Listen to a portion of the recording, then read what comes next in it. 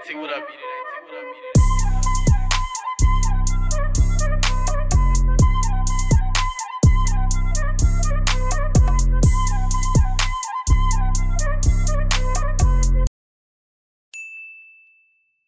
Now, after mixing the beat and getting a rough mix, I'm gonna move on to mastering. Mastering is just trying to get the most out of what you got from your mix and tracking and everything else.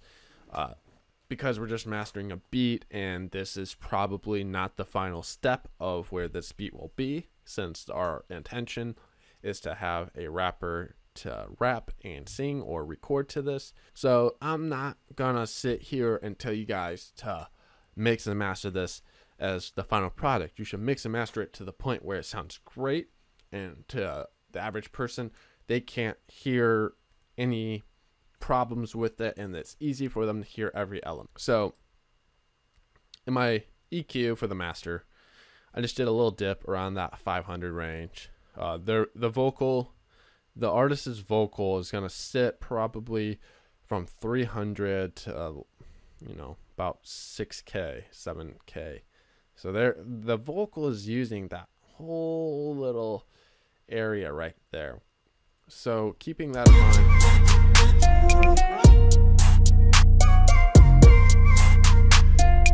you can kind of see there's not a lot of clashing in there. There's sounds, there's a lot of signal coming through in here. I'm not denying that. But if we look at that low end, it's really...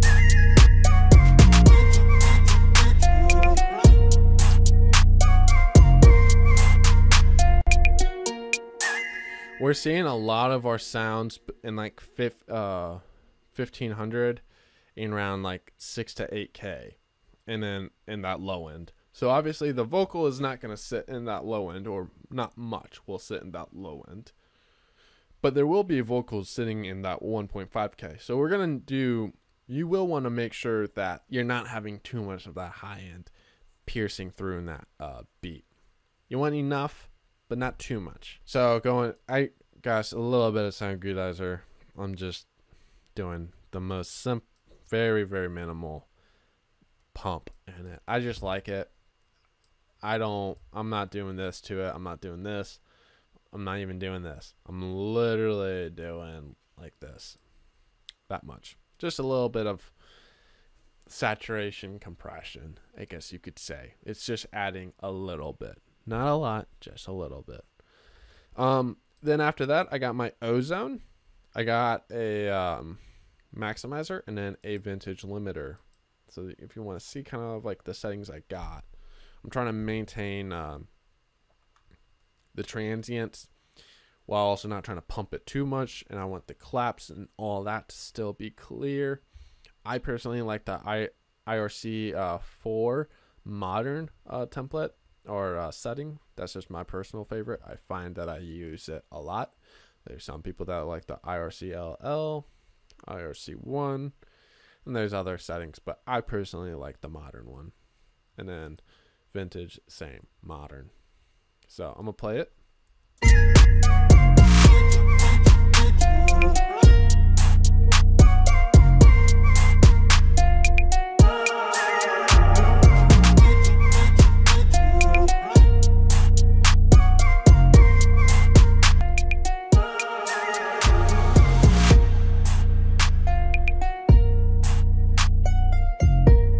That's without it, so it adds a lot of beat to it.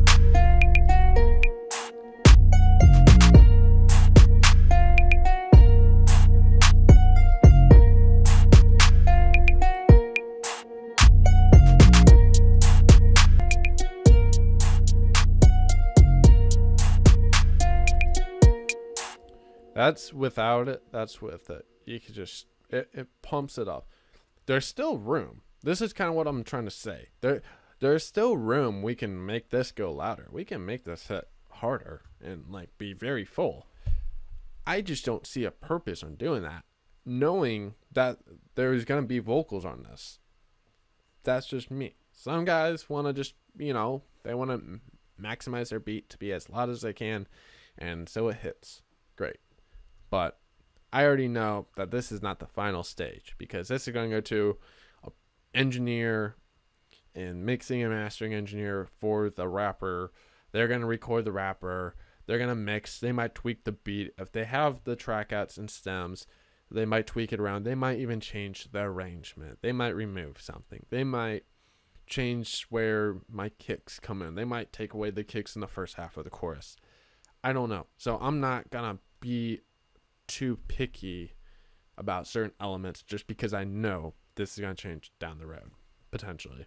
They might just use it as is. They might get the MP3 track out, record, do a couple of little tweaks, put a little mastering, like some pump it a little bit, and then drop it. They might just do that. I'm assuming, though, that they're going to buy the track outs. They're going to get the exclusive rights. They're going to get it professionally mixed and mastered. They're going to go back. They're going to reference the original beat, but they're going to make it better. That's the idea that I have. And that's usually what does happen.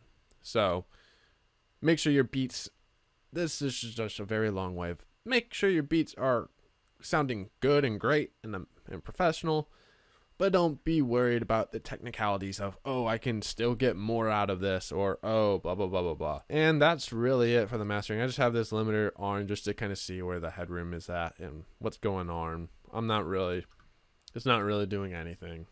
So yeah, that's this whole entire Tyga, how to make a Tyga type beat. I know it probably went on for quite some time. So this video will be broken down into numerous parts.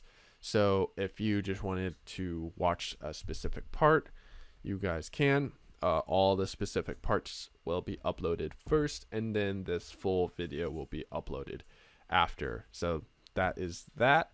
Hopefully this helps you guys. If you guys have any other questions, need any help, leave a comment down below. If you guys need samples, drum kits, loops, MIDI packs, or more, be sure to go over to beatitat.com. If you guys want to check out our beats, we also have a beat page there as well. When you go to beatitat.com, you just need to pick if you're a producer or an artist, and then based on that criteria, we'll give you a web page that shows you everything you need. If you want to see what the artists get, you can go there. We offer mixing and mastering services for artists, and we also offer beats as well as drum kits, sample kits, MIDIs, loops, and more for producers.